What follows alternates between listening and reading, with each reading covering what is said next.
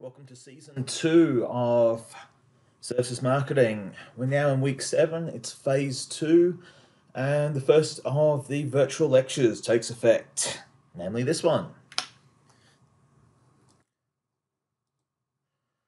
We're going to cover chapters 7 and 8 in the lecture this evening, this afternoon, or whenever you happen to be listening to it.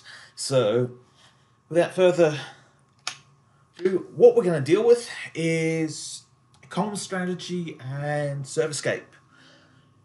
Common strategy in services marketing is a little more complicated than we may be used to engaging in conventional marketing, because you do suddenly find yourself with a bunch of other difficulties and annoyances that you have to engage, but you also have a couple of advantages and assets that you don't normally get inside services that you compared to when you're playing with goods. So let's dive in and cover some of the fundamentals. So, first and foremost, the services communication strategy is not terribly far removed from classic goods-based marketing communication strategy. Your key opening is the selection of target markets. But what this raises is an interesting concept, is that this opens up the seduction model and other customers. So for all of you who rated other customers as the lowest priority in the seduction model, target markets are the other customers. So now we've got a little something here to consider, is that what we're looking for is who we're going to talk to, how we're going to talk to them, what the message is going to be, and how we're going to deliver it. So key here is that what we're also going to pick up is a little bit of strategy. So for those of you done or about to do or doing marketing strategy, depending on where the service product is in the product lifecycle for that audience, depends on your communications objectives. So if you are starting proceedings, you're just introducing a new product, then you're going to need to be more informational than you'll need to be persuasive. If the product already exists and you're in a growth or maturity market, then you're going to have to explain what your product does, but also why your product is better. Finally, if you're in maturity and decline, you're about persuasion and you're about reminding people to be involved.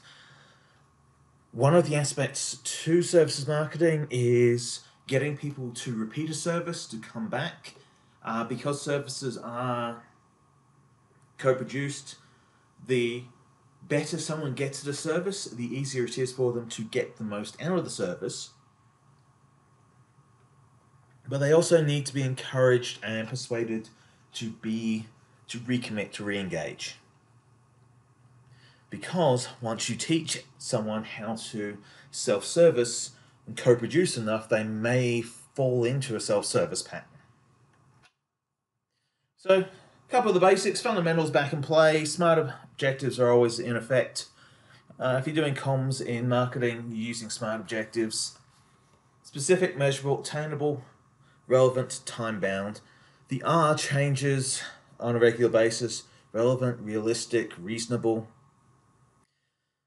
At the end of the day, you should be able to track what is the plan, when is it going to happen, and what do we got to do to get there, and how will we know that we've achieved it. So, pulling into the differentiation strategies, one of the things that you want to be considering here is that because services are intangible, you're going to start relying on certain points of differentiation, one of which is another aspect of the services marketing mix. You can work with personnel differentiation. So in the four P's, you've got price, you've got product, you've got promotion, you've got place. Product differentiation is a routine one that we're used to doing. Image differentiation is all about the brand, the synergy between symbols, images, implied message, implied promise. But when we pull up the other three elements of the marketing mix for services, and you get promotion, a top promotion, you get people, physical evidence, and processes, you see that people and physical evidence show up in personnel differentiation and image differentiation.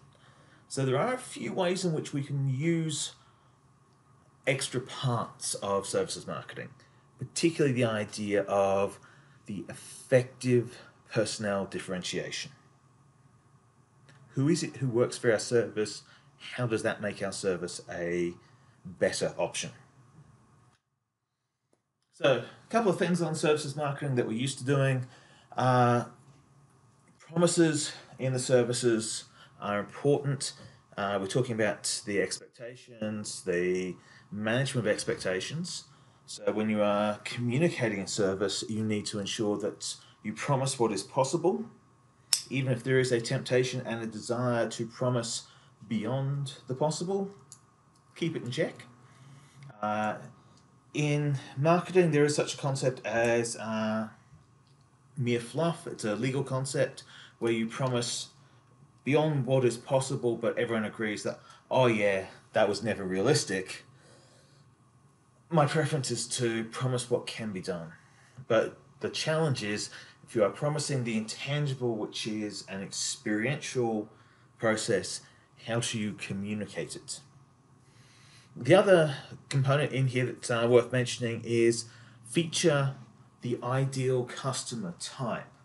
So using the seduction model again, place the advertising inside the servicescape, place the advertising with service personnel and with the ideal type of service customer candidate. Who is it you want to have in your service environment? Who do you want to, as a customer, feature them in your advertising? The other things in terms of services communication, basically what you're looking for is to explain. You are looking to focus on key elements. And again, this is going to be about your decision of what is it that we are going to emphasize. Are we going to emphasize the outcome, the friendliness, the speed, the efficiency?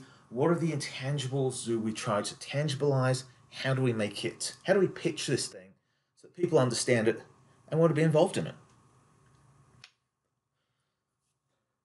So, a couple of things in terms of the uh, communication strategies, elements, the challenges. Basically, what you're looking at here is the a list of possible things that you want to engage with when you're trying to come up with your strategy of things you have to worry about. And a couple of these that I want to mention just on the way past, the rest are in the book, give them a read, is if you are running solo or startup, point 7, the challenge of dividing between your time of delivering service and your time of recruiting new clients. This is a critical balance. You need to be making enough sales to warrant paying the bills, but you need to be investing enough time in the sales and selling process to get those clients so you've got something deliverable. It is one of the big challenges that you'll face, particularly as a startup, as a contractor, as a consultant, balancing between I've got to go out and deliver and I've got to go out and sell. Particularly if you get a peak period of activity, you still need to be recruiting for the next window whilst you're delivering. So, services communication. Before I go into chapter 8 and Servicescape, the thing with service communication to remember is that you are still one element of the marketing mix that has to fit with the rest of the mix. And in doing so, we're going to bring up delivery and Servicescape and physical evidence as a combined area. So we often do promotion and Servicescape hand in hand because the pair of them draw heavily on each other. Physical evidence is one of the elements of the extended services marketing mix, and it's important because we have a couple of big ticket theories that we use to drive our decision making. And it's also important because the physical evidence is linked to product, it's linked to promotion, and it's also linked to service personnel. So we have aspects like the physical environment we're going to have people working in, the uniforms they're going to be wearing. This will impact on how your service personnel will engage and will want to deal with the customer.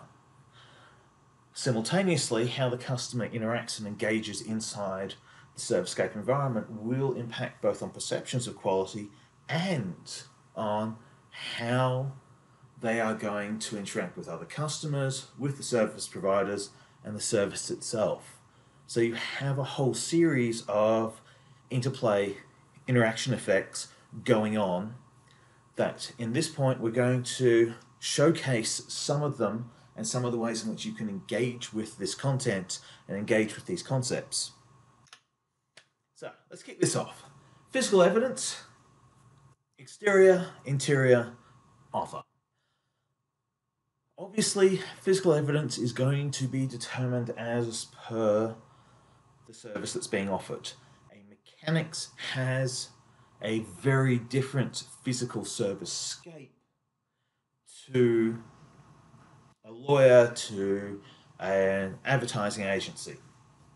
Ironically, a mechanics and a hairdresser is probably the closest in physical scape I could think of off the top of my head, because you would be looking at an environment in which the tools and the physical elements are indicative of both the processes that are available and the service quality. You walk into a mechanics, it's absolutely spotlessly clean. If you're not expecting high-end European sports car at that point, you're probably getting nervous. You walk into a mechanics and there are parts of cars everywhere, but clearly they've got it under control. It's got the sort of home garage, back shed type of feel. You're expecting friendly, possibly a lower price, but you're definitely going to get two different impressions from walking into somewhere that looks like it could be a doctor's surgery versus somewhere that looks like it could be your mate's garage. So, in terms of the big idea paper, if we go back to Bittner's 92 paper, this is the big ticket event. It brings up servicescape, it brings up its impact. Your two keys here are how much physical evidence is in place, how well it's used to communicate. So you walk into certain service environments, you are basically going to be engaging a kiosk, a front counter, and under the service blueprint, everything else is going to be invisible and behind the scenes. Limited physical evidence. So you're going to use uniforms, shop fronts, other cues. You walk into somewhere like a resort, like a park, a shopping complex, somewhere where experiential outcomes are expected, there will be extensive physical evidence. The physical evidence might be the bulk of the service experience, but there are also an aspect of you're going to need the tangible to create the intangible. You go to a theme park, the people in the costumes, the events, the venues, the roller coaster, all of these things are physical items that will create the intangible experience that you're paying the money for. You're not paying the money to own the roller coaster, you're paying the money for the experience, the physical sensory experience that comes from taking that ride. So, in physical evidence, we are playing back into some of the stuff we would see in the extended product model. You do need to look at your core actual and augmented product framework to see what is it that's going to be useful. You're also going to look at this from the point of view of what level do I want to balance intangibility? To what extent do I want to make intangibility my feature? Reduce the physical evidence. What extent do I want to make it my... I want to remove it, I want to downplay it. massively increase the physical evidence. So you're looking at this around service packaging. You're also looking at the possibility of using post-service queues, where the service itself is intangible, but the post-service, the receipt, the bill, the follow-up, physical objects that are given to you as reminders reminders that are designed to set off your consumer behavior process and nullify your cognitive dissonance by going, that was a good service experience, look, I've got this physical object to prove it. Other aspects to what's going to happen in the physical environment, physical evidence, the flow of the service delivery process. We're now linking back into the service blueprint. The socialization of customers and employees, pulling up seduction of the customers, and points of differentiation. Servicescapes probably are the one point in the service framework that you best be able to get away with engaging patents, lawyers, and copyright.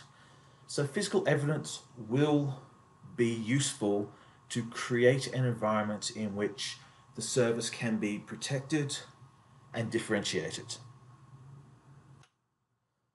So in terms of packaging, think like a physical goods marketer for a moment and think about what packaging conveys. Because packaging conveys prompts, it conveys cues, it indicates to people, hey, this is what I should expect. The same process happens in the physical evidence. If we take something like the hairdressing salon, you walk in, there are mirrors everywhere, there are chairs, there are a variety of custom-looking chair devices that have things attached to them, and there are people sitting on those chairs, under those things, clearly experiencing a service. There's a lot of physical evidence that says this hairdressing salon knows what it's doing. So that evidence will set off quality cues. Those quality cues will help the customer determine their impression, and that will help the image development and the image management. So the couple of things that will happen here is that the reason why you had a question on why does the servicescape or why and how do disconfirmation of expectations and servicescape work together is because it's priming you for thinking about this when you walk into a service. What is my response? What is my reaction? You walk into a dry cleaner's and you can see a line of very well presented clean clothes, either fresh off the rack or just nicely done up. That's going to reassure you that, hey, these people have got it. If you were to walk into the same dry cleaners and see a pile of clothes just flung about the place like it was laundry day down at the college, you would probably feel greater doubts about leaving your stuff here. You'd be like, I'm not sure about this. Similarly, laundrettes that have piles of unsorted clothing, not confidence-inducing. Have piles of clean clothing, even if they're just there as props, they are going to give you a quality cue and going to help you develop, okay, this is my expectation. The other thing about the service is the service plays a role on the way in. You walk into a service environment, you're getting your cues, you're getting your expectations. But you're also getting your cues on the way out and on the way past. So you go to a service, you head into the dental clinic, you're greeted by the reception, everything's nice and bright and clean and reassuring, everyone's professional, everyone's in uniform. You go off, you get your dental work done, you just come out with a face full of pain suppressant, bunch of dental work's taken place, and the team at the reception pretty much is not quite doing everything in sign language, but minimizing the amount of talk that is required. You're going to feel that little extra gratitude because on the way out, the cognitive dissonance of, I can't speak, why am I being asked complicated questions? They should know, because they're about to run up the bill about what's happened to me, why is this happening? If we flip this around as well and then do this as the exit, when you are leaving, how are you treated on the way out? How is the final bill managed? Is it professional? Are the payments easy? Are there any problems in terms of coming to the final tallies and totals? Reduction of cognitive dissonance takes place within the service-scape environment, but also in things like, you've gone to an expensive service, you've asked for legal advice. Do they present you a nice little envelope and folder that has your information in it, crisply printed, so you feel that you've got good information?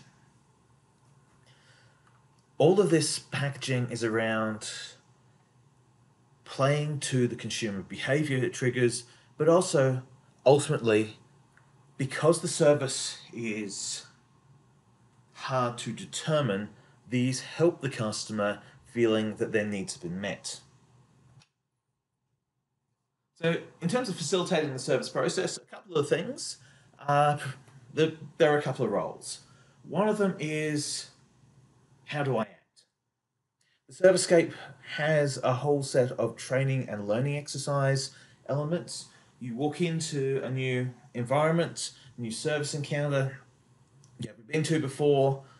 You start looking around. You're looking for, is there somewhere I queue up? Is there a sign? Can I tell who the staff are? What is my role in this environment? Do I wait to be seated? Do I take my own seat? How does it work? So quite often, depending on the complexity of the service process, there may be physical designs of arrows. The carpet has pathways. You are pointed from desks with numbers. You are given you go into the bank, you queue up, you meet a machine at the front of the bank that asks you, what is your plan for your transactions today? Why are you here? You punch in the requirements, press the things on the touchscreen. It prints you a little note, and the note will then tell you, go to this part of the Servicescape, await this service provider. So it's teaching you, it's providing you, it's facilitating the ordering. You're also looking at this from the point of view of, how does the customer engage with the service? Does the service environment have elements where the customer in co-production needs to participate? Is the capacity there for customers to participate or to be queuing? And also separating customers from customers. You go into a service encounter, you're at a hairdressing salon, yeah, you're probably okay with sitting side by side with half a dozen other people and having a bit of a chat about the sport, the weather, and the local news. If you've gone off to get dental work done, you're probably going to want your own private room. If you're getting the more medical or more personal or private the service, the more likely it is to be served in single customer servings. If you can just imagine a dental salon where everybody sits down in the same way that they do at hair salons, it doesn't feel right. Much in the same way that if you were to walk into a hairdresser's and be ushered into a private room and the doors seal shut, questions are going to be raised. So these are some of the aspects in terms of also setting expectations. When we start to talk to these elements, you can start to visualize ideal Servicescape environments. Now, socializing with employees and customers. Get uniforms. So the one thing I'm going to say is uniforms are really super useful because they will point out who the employee is. If you get a uniform and make use of the uniform in your service provision, it will also help from the employee's point of view of very clear guidance around what's appropriate to wear, what's with on-brand, on integrated marketing communication, on signs, symbols, and artifacts saying, this is who I am, this is what I do. And also, at the end of the day, you're providing a service environment. If you're expecting your employees to have to spend a chunk of their wage buying their own clothes to fit your environment, then you're outsourcing mission-critical parts to the budget that you're probably not providing enough for them to pay. If you're going to get them to buy their own stuff, then you're also not completely in control of your service environment. what your employee wears to work is going to, if it's their budget and their wardrobe that you're tapping into, you're outsourcing that aspect, but also you're cheaping out in an area that you should be putting under control. So get uniforms. They work, they're useful, they have a role, they have a value. And in particular, a uniform and uniform requirements will very quickly tell you whether you've got a socialization problem in your network of who do I expect to be my staff member. If I've gone out and said, I've just ordered a bunch of uniforms, they are all the one gender, they're all the one size, they're all the, okay, I haven't thought about the diversity of my employees. If everyone's expected to be walking around the place with items that they're going to need to carry, then we're going to need uniforms with pockets. If the pockets are hard to acquire on certain uniforms, then we need to ensure that that is dealt with, that our staff outfits and uniforms help facilitate the delivery of the service. Now, in certain areas, some things in terms of hairdressers and butchers come to mind immediately, as do chefs. You have equipment, personal equipment that you would want to use with you. All chefs have their own set of chef knives that they're very fussy about, justifiably so, because they're trade equipment. You can find a balance between the employee wants their own trade equipment and the uniforms that you provide need to be able to support that trade equipment. Now, excluding all the things on this page, upgrade just stick to the uniforms. Well-dressed personnel are perceived as.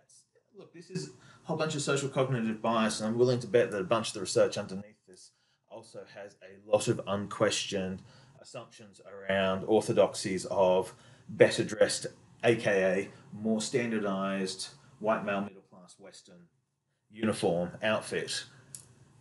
Be mindful of these things. Be aware that stereotypes exist in research. Challenge and question. But also with uniforms, the other thing about them is you can provide them to your staff en masse, and they are part of your branding. All right, let's look a little bit about how the framework works. Stimulus organism response. The classic model, it comes out of CB, you would have first met it there. Everything in terms of engaging with an environment comes down to something or someone interacts with the stimuli and you get a set of responses from that person, thing, or object. So it's good to see the Donovan and Rossiter model, two Australian authors in play here. Rossiter's out of University of Wollongong and Donovan's out of University of West Australia. I think he's Curtin possibly. Fundamentally, what you're looking at is an emotional response to environmental stimuli that will result in approach or avoidance. If something is pleasurable, it will increase the level of approach. If something is not pleasurable, you will desire to avoid. The arousal is fight or flight, it's heart rate up. That's variable in terms of approach and avoid, as is the final factor when you're looking at what is it going to go to make someone, in terms of a stimulus organism response, when I create my shop front, when I create my servicescape, will it draw the right people towards it? Will it cause the wrong customer to feel, I don't want to engage? So the key about this, again, is what you're looking for is the servicescape and the physical evidence supports the seduction model by selecting the right type of customer, which will influence the other customers. The dominance, submissiveness is also a case of do we set an environment where people will want to assert themselves over their environment, or do we set an environment where the environment asserts itself over the people? There's a lot of weird stuff in services marketing. This is one of those ones. We start thinking about things like gyms. and training routines and personal fitness and the Tough Mudder contest, dominant submissiveness suddenly makes sense. I'm going to be in pain. I'm going to be decidedly displeased by this entire encounter because so much mud, so much cold, so much pain. But if I can beat this thing, I will have a pride. And that third point, it's all avoidant behavior. It's all in a landscape that should be all triggering the avoidance. If you can master and overcome that avoidance to get through it, then you're going to have sufficient reward to make up for all the costs, psychic costs you just paid. All right, servicescapes, physical evidence for service environments, massive area to work with, both in terms of being a consumer, being aware and having the mindfulness of what is happening in your environment, in your physical locations, and to be aware of how those locations can cause you to react. So, the Mary Jo Bittner, the 92 article, it's worth going and reading the whole thing through because it is such a significant and impactful part of marketing theory. Basically, what you're looking for is, or looking to take out of this, is that the servicescape impacts on your customer and on your employee. Seduction model, other customers. Seduction model, employees. Seduction model, servicescape, and seduction model, internal processes. So for the employees, can they do the job you're asking them to do in the environment that you're putting them in without pain, discomfort? Is there a physical fit to the environment? Will being in this environment be conducive to them doing their job for an extended period?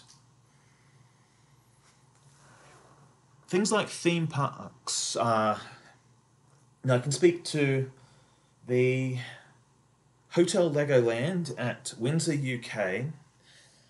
The lift plays exactly the same message every time it arrives in the lobby area. And it arrives in the lobby area quite frequently during the busy periods, and it has never changed in the 7 years that it has been operating. So the staff, once every 3 or 4 minutes, will hear the same blast of message, which to the child who first encounters it is super exciting. To the employee who's on their 7th year and n-thousandth encounter, it's super irritating. So you've got a balance between what does the customer's experience, something that's going to be short, it wears off quickly, but gives an initial spike of positivity to the customer, should possibly be placed in locations that will be infrequently accessed by the employee. So this is one of these, the model here, its point and purpose is for you to be able to engage it, read it, and then look to the world to see it contextualized.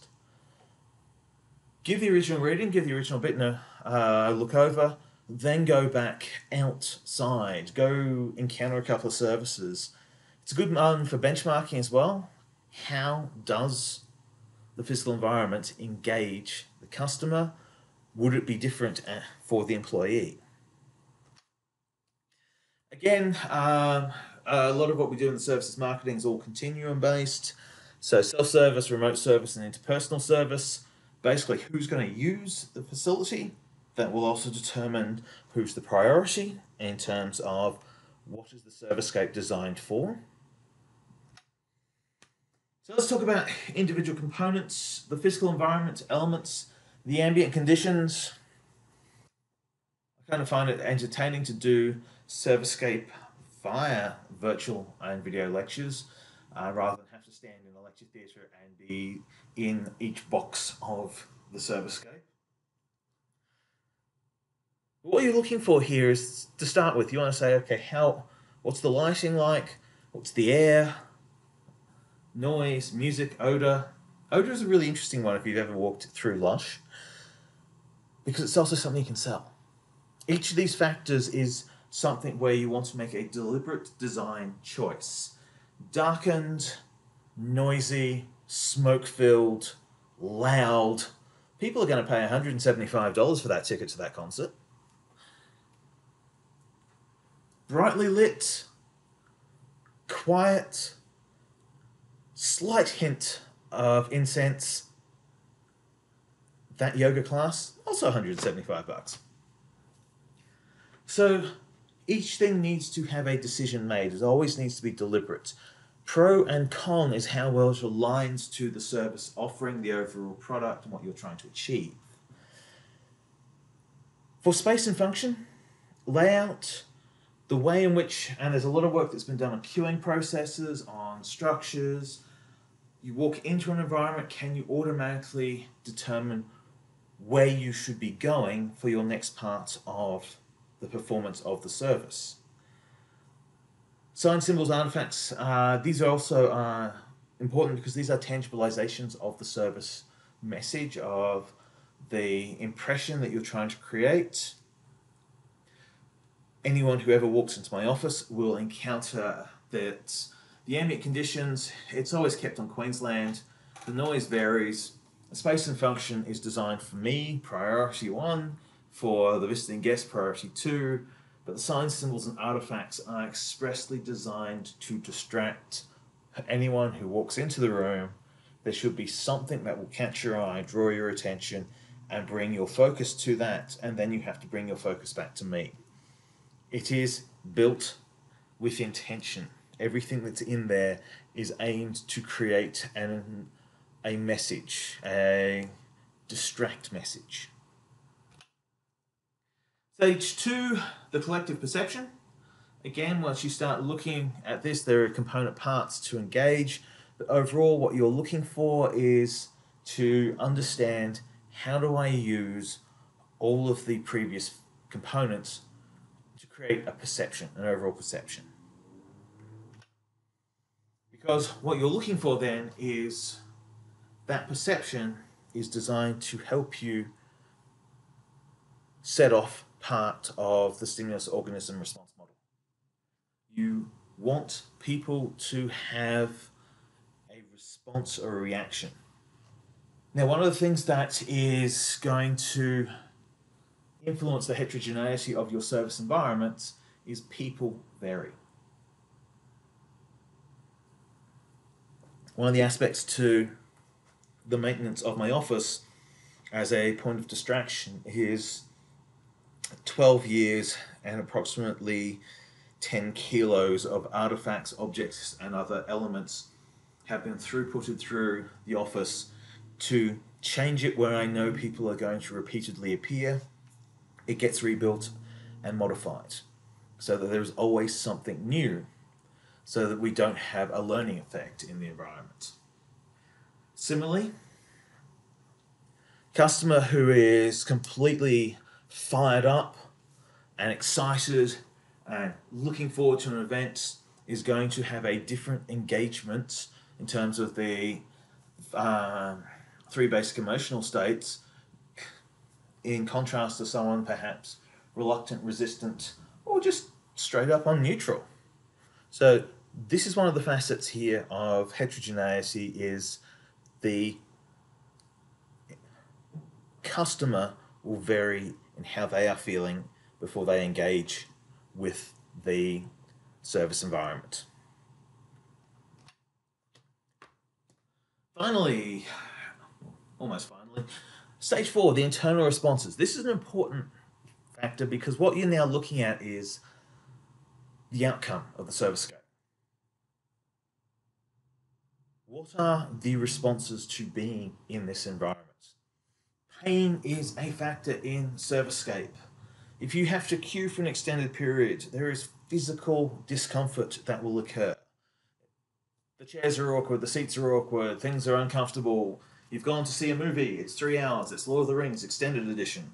You've queued for 3.5 hours, you've sat down for 4 hours, you're 7 hours into the experience. There will be discomfort, there'll be physiological responses. Similarly, flashing lights, strobes, smoke machines, ambient environment events that are designed to create a specific type of reaction can create pain and discomfort, both for customers as temporary participants going through, but also for employees as permanent people inside these high sensory environments.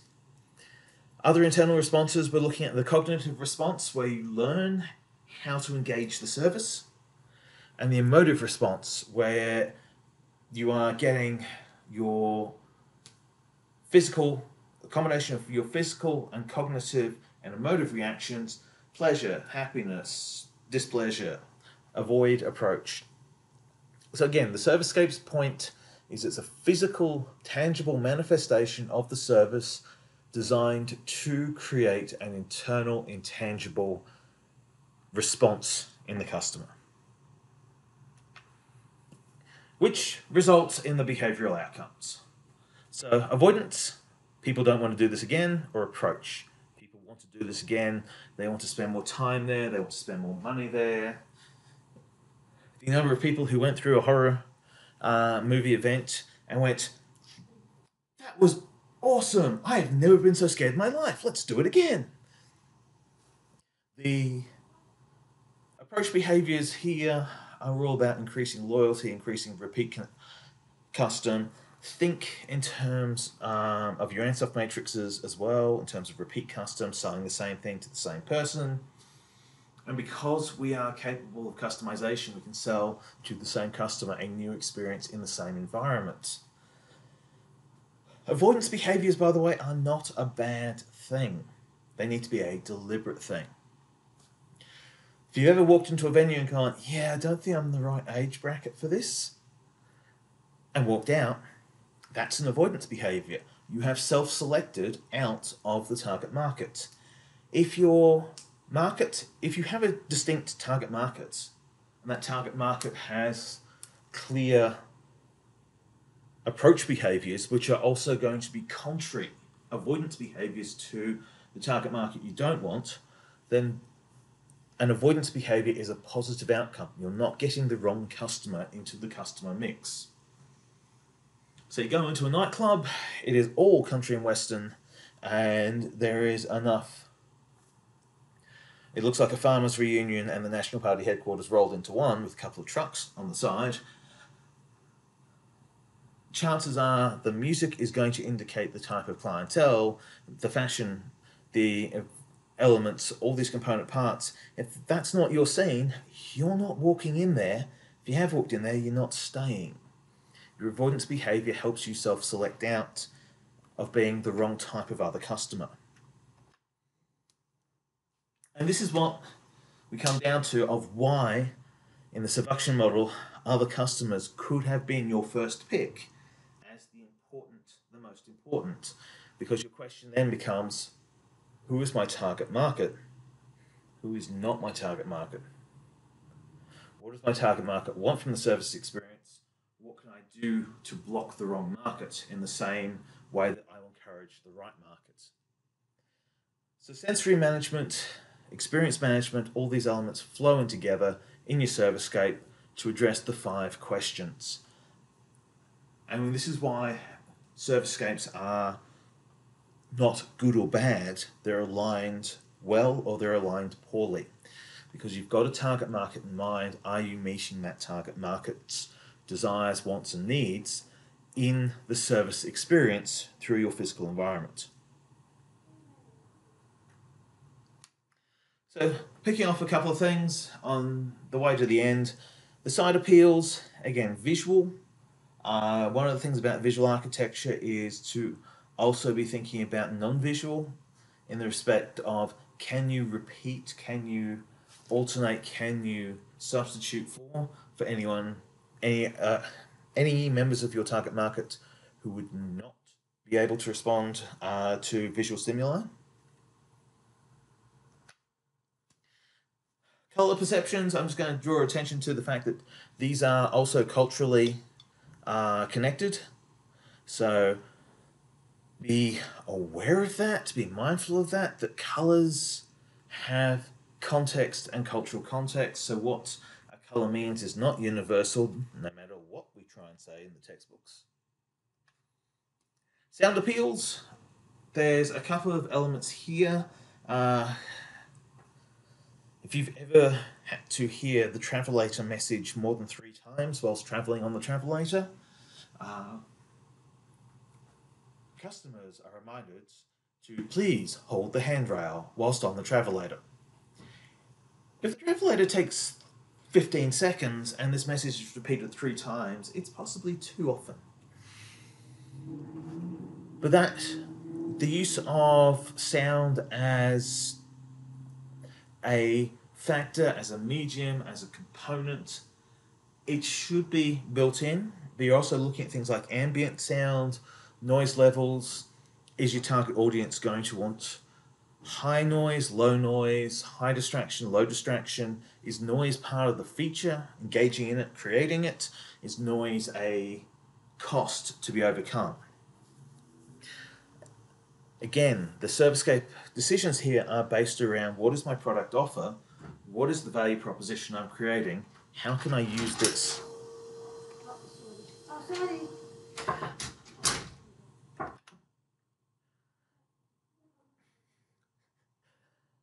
So, picking up on tonight on servicing interruptions, there is also the other elements here that we're playing into in terms of manipulations. It's always worth looking into this stuff because we have done a bunch of different manipulations in place, particularly around the idea. IKEA also uses this process to accelerate people through when there are crowds and to slow people down when there are less people in the environment. So what you ultimately have is you've got an IKEA effectively has a DJ whose job it is to maintain an optimal level of people inside the servicescape environment. And you thought there was no future for your music career. Okay, scent appeals, pleasurable and not pleasurable are subjective. There are certainly elements where, depending on what you're trying to create as your environment, depends on what you want the environment to smell like. What's also important to remember is that scent can be one of the a sensory overtrigger. There can be elements where it causes problems for individuals at a physical level, at a physiological response as well as a psychological response. So be mindful, be aware. It's an area where we've seen it tailor back a lot because there have been increased levels of awareness and understanding that basically allergens and physical responses triggered by environmental smells are non-conducive to approach behaviors. AKA, if I have to get a migraine every time I need to shop with you, I'm not going to shop with you anymore. Final elements on the things: physical engagement with the objects, with the items, with the artifacts. This one as well, a bunch of the theory underneath the hood here is going to be subjective. The extent to which you can physically influence part of the artifacts, part of the environment, that you can hold a proxy for the service experience in order to engage the vicarious service engagement. Taste appeals, that should only apply where food is being sold. And finally, closing up on this, the two elements that are in play here, the two chapters, promotion and servicescape, they are linked because artifacts, messages, and images are created together. Servicescapes rely on artifacts, images, messaging, and servicescapes need to be aligned with your promotional mix as part of your integrated marketing communication. And your IMC needs to promise the servicescape to your potential participants.